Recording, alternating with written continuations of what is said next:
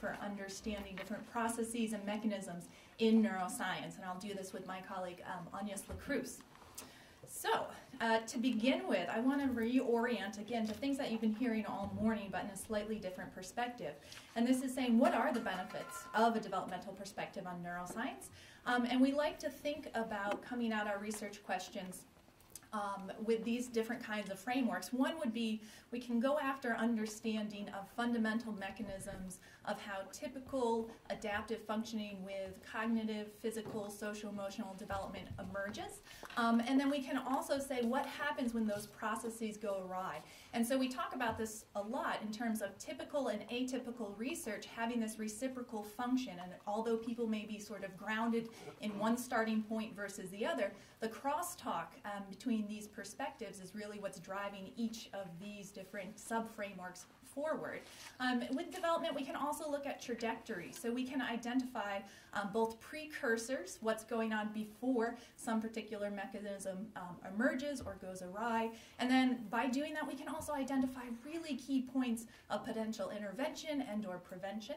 And the last here is highlighting framework having to do with this notion of environmental influence, plasticity, and sensitive periods. And so those can all be layered on these two first broader overarching frameworks that we have. Let's see here. So a number of these names you've seen already, but this is going to be situated in a slightly different order for you. This is talking about if we break development down into different phases or stages, if you will, and taking a look at some of the key players, again, not an exhaustive list, but some of the key players here at UMass, and the type of models that they use, because one thing we know for development, we're gaining a lot of interesting knowledge and forward momentum in our research studies based upon what type of model you start with. So all the names in red are folks who focus on human models, and all the names in blue are non-human models, all the different examples that you've seen illustrated previously. And so one thing I want to highlight is that although we have a strength in early nervous system development at the embryonic stage, I'm not going to attempt to try and cover that right here. You're going to hear a little bit more about that in a few minutes, and you've already heard some of it as well. So I'm going to focus on the latter 5 postnatal stages. And I want to first highlight a couple of broad research topics that span multiple phases here, and then I'm going to give you some specific examples of research questions that are covered within those different phases and with those different types of developmental frameworks, if you will. So attention is one, and we think about all those different examples that Rosie had just highlighted for us. We've got strengths in looking at different facets of both very basic orienting attention mechanisms all the way up to more complex executive attention processes spanning childhood, young adult, and then the middle older adulthood range. We also have strengths in looking at auditory processing along these same phases. And one thing I just want to highlight here, because I do study kids, so that part of understanding what's going on with hearing loss in older adults in noisy environments, we're also really interested in what's going on with kids and learning in noisy environments in the classroom, because they're trying to have their cognition come online. And so it's an interesting way to have crosstalk about the similar auditory emerging function, but looking at it from different points of the lifespan. We also have a lot of strength in decision-making processes, different facets of that, things related to executive function, and this permeates all of these levels, although I'll highlight that we have many different people looking at these questions from different angles, but broadly they can be connected at the level of understanding decision-making. And another very strong area for us is understanding emotion reactivity and emotion regulation. So for this next part, I'm going to focus on the first 4 phases, and I'm going to let Agnès cover the last one here at the end.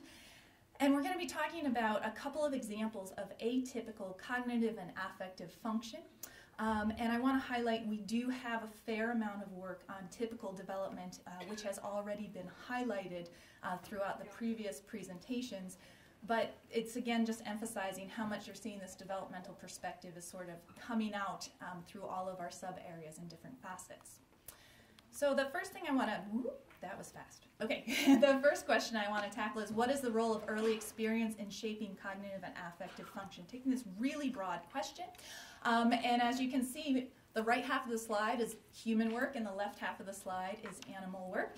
And we know from previous work that deprived caregiving environments is really not optimal for the developing brain. And the way that we look at this in children is we can get these EEG, ERP measures of how they are processing different tasks. And so that's all the lines you see over there, that they are not functioning up to par with their peers when they've had poor early caregiving environments. And so most of my work has been identifying different facets of cognition and emotion where this is going awry.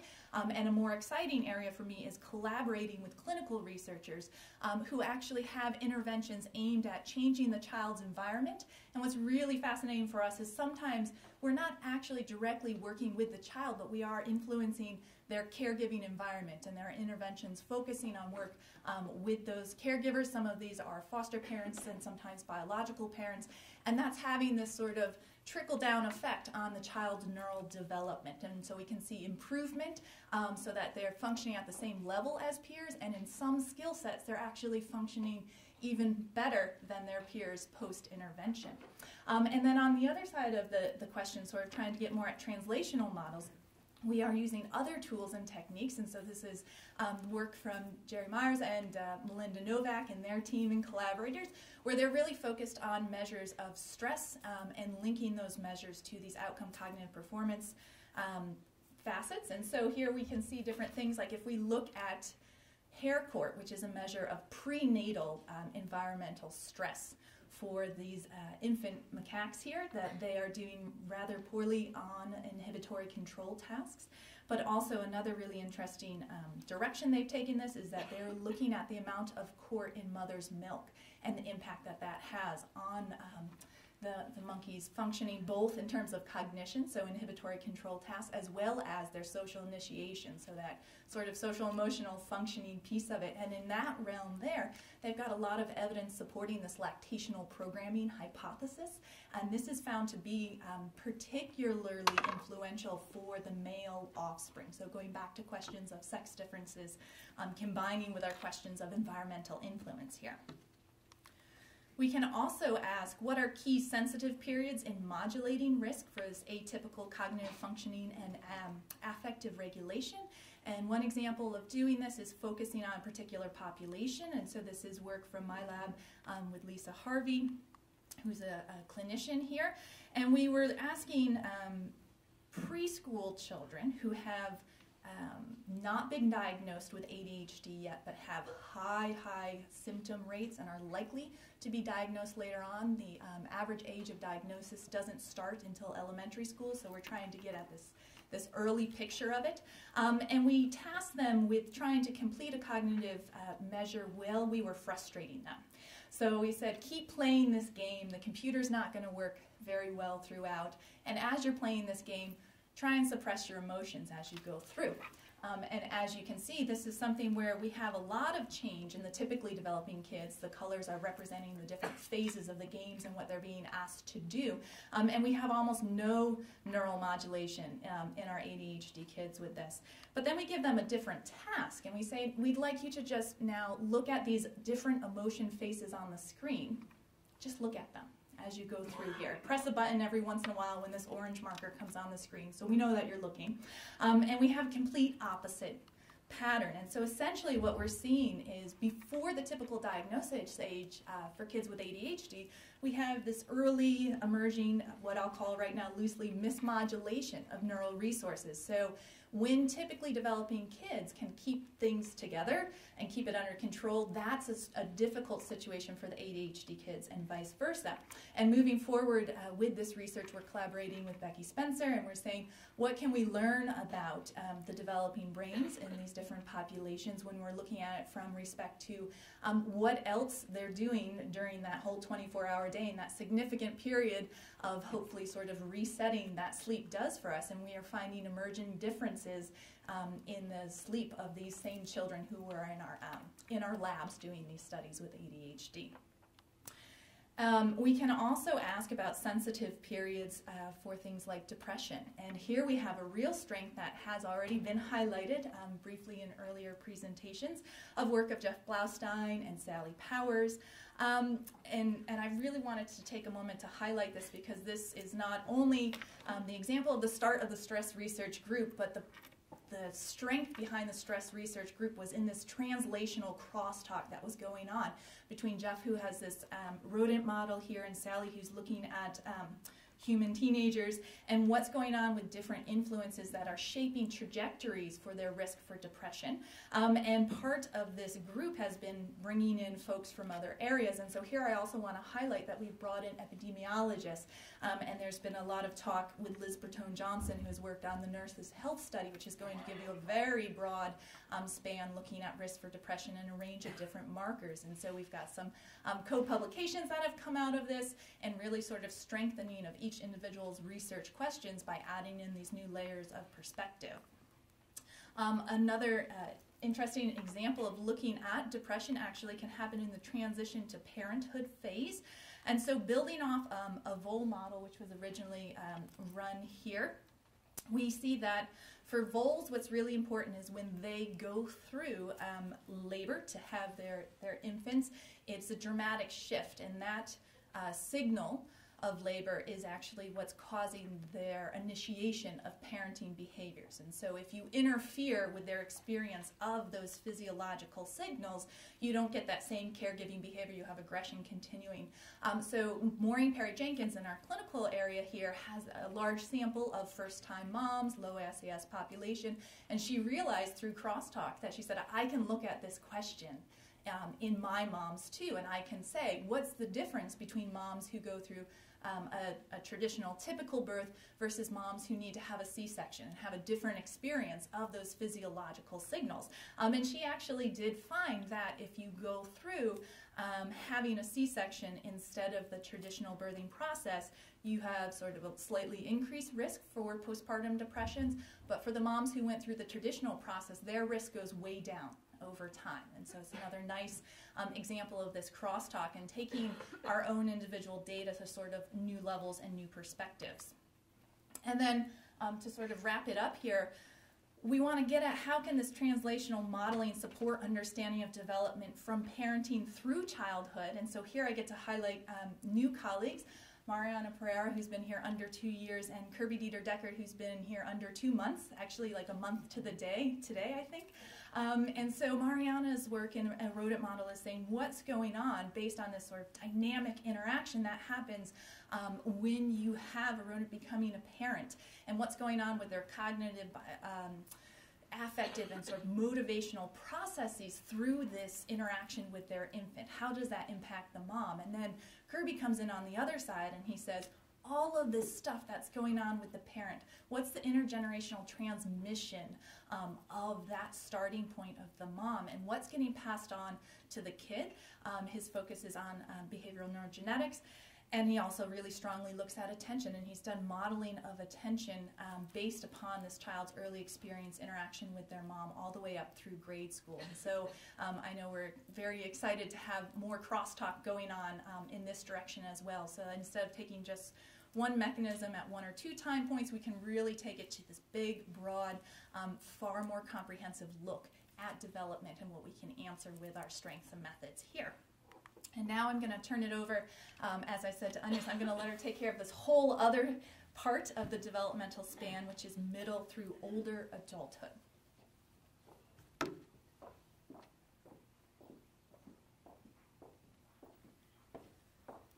So good morning, everyone.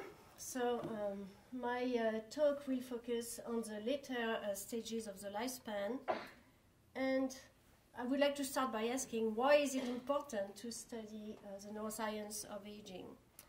And of course, as you know, our world is aging, so the people live longer. This is actually here the maximum lifespan of a human is 122 years old. But the aging population is also growing at an unprecedented rate. As you can see here, these are the figures for the US. we can expect by 2050 80 million of older people, which correspond to 21% of the population. And it was only 12% of the population in 2000. So of course, this is a concern because advancing age is the greatest risk factors for Alzheimer's disease, Parkinson's disease, and it also contributes to the number of strokes. So these diseases will be considered in the next talk, so I will not mention them, but concentrate instead on healthy aging. But healthy aging is also a concern because there are large deficits that occur in cognitive function. As you can see here, cognitive performance declines with age in all domains considered except verbal knowledge, vocabulary, which actually increases with age. But otherwise there is this large decline that is also occurring for motor function. So this is the example of grip strength here that declines linearly with age, and of course has adverse effect on older people's autonomy. But paradoxically, there are also gains with age. So emotional regulation and emotional well-being increase with age. And we do not understand very well the neural basis of these age-related changes.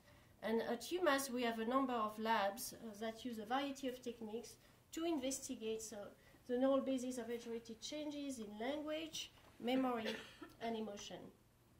And anchored in our historical strengths in neuroendocrinology, we have also a number of researchers who study specifically sex differences in these processes. And I will talk about this a little bit later. But first, so for the first point, and starting with language. So at UMass, we have a large network of people working on language processing. And a few neuroscientists ask whether aging affects the neural mechanisms of speech processing, in particular speech perception. So you've heard already about the labs of Lisa Sanders, for example, who uses ERPs to examine whether aging affects selective attention to auditory signals during speech processing. Alexandra Jesse uses eye tracking to determine how aging affects multisensory integration during speech processing. And this work is important because in the real world, older people are confronted with a lot of complex social and sensory stimuli that are really challenging for the aging brain. On the side of speech perception, we have the lab of Jackie Kurland, for example, who uses fMRI to study the neural mechanisms of word retrieval. And one of our interesting findings is that even minimal practice retrieving names of items is able to alter brain activity patterns and enhance performance in tasks of word retrieval. Okay, so turning now to memory. Of course, memory is one of the major complaints of older people. And the lab of Rosie Cowell, who you've just heard about, studies how memory changes with age. And she also wants to determine, using fMRI and neural network models, whether these age-related changes are similar to memory deficits that are experienced by people with medial temporal damage. So as I told you earlier, emotion is one of the domains that seem to improve with age. And this is an issue that Becky Reddy is studying. So using behavioral measures, physiological measures, and neuroimaging. And one of our interesting findings is that older people rely more on executive function and episodic memory for emotional regulation than younger adults.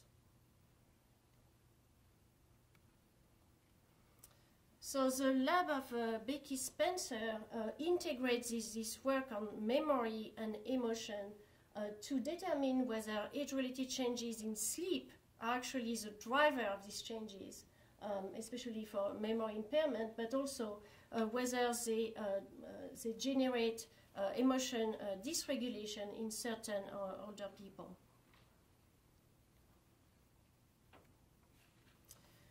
So in my lab, we are actually addressing some of the same questions using a non-human primate of human aging, the marmoset that Luke talked about earlier. So the marmoset is really an interesting model because, first of all, they're one of the smallest primates. So they weigh between 300 and 500 grams. They're the size of a rat. So they obviously have many practical advantages. But despite their small size, they have a large brain, and they're able to complete sophisticated cognitive tasks. And for aging, they're particularly interesting because their lifespan is only 10 to 12 years. So in theory, we can study the animal for its entire lifespan. And so in my lab, we have a longitudinal study going on to examine the neural basis of age-related changes in cognition, emotion, and motor function in the marmoset. So using different behavioral measures. We also use telemetry to collect EEG data and assess sleep states, as well as temperature measures. We're using neuroimaging, studying specifically functional connectivity and how it changes with age. And this is in collaboration with Jin King at UMass Medical. And we also have a number of neurobiological measures, including brain estrogen content in collaboration with Luc Ramashili. And we're studying these changes in males and females because there is evidence that the trajectories of cognitive decline may differ between the sexes. And of course, one reproductive transition that exists in women and doesn't find its equivalent in men is menopause. So menopause is associated with adverse effects in a number of systems, and with Lynott-Sievert, we are focusing on the major complaints that postmenopausal women or menopausal women complain about, and trying to develop a marmoset model for these menopausal symptoms. So I would like to point out that there are a lot of people at UMass who work on other systems and how they are affected by menopause. And we have close interactions with this group to try to understand menopause in its global context. As an example of a more translational approach, with Lynott-Sievert, we're using the same technique, thermal imaging, to detect hot flashes in female marmosets and women in an effort to understand the interactions between hot flashes, sleep disturbances, and cognitive deficits at menopause. And of course, the monkey model provides us with a means to look at mechanisms underlying these relationships.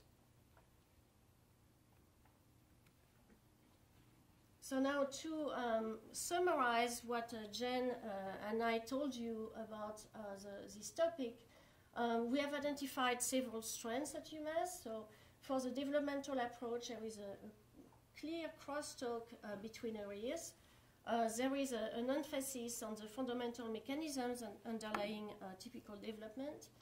And there is an effort to take into account the role of experience and environment.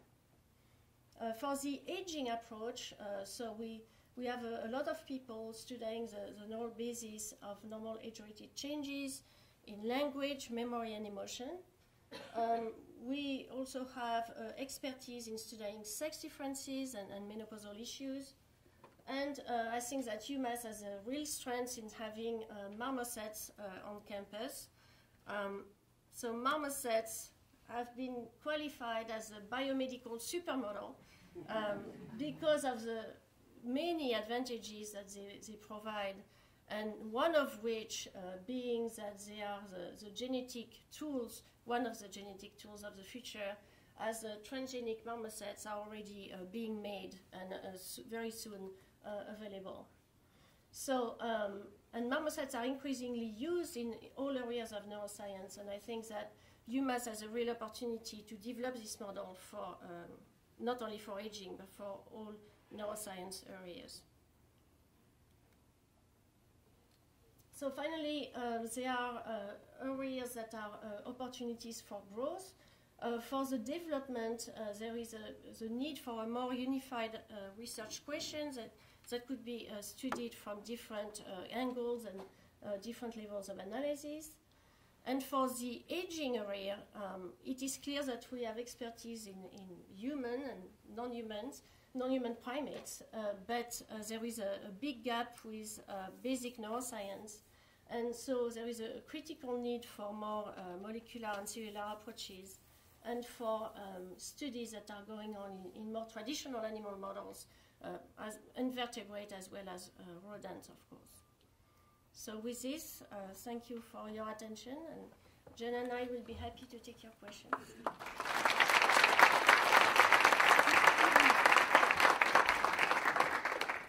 So reference was made earlier to the new fMRI facilities that come online. Are there plans to use that with some of these questions in development and aging? Clearly, some of these things could benefit from looking at changes in humans, I would think. Yeah, I think there are a number of people who will, like Rosie Cowell, for example, who will use this system for aging studies. So that's one. What about the marmoset?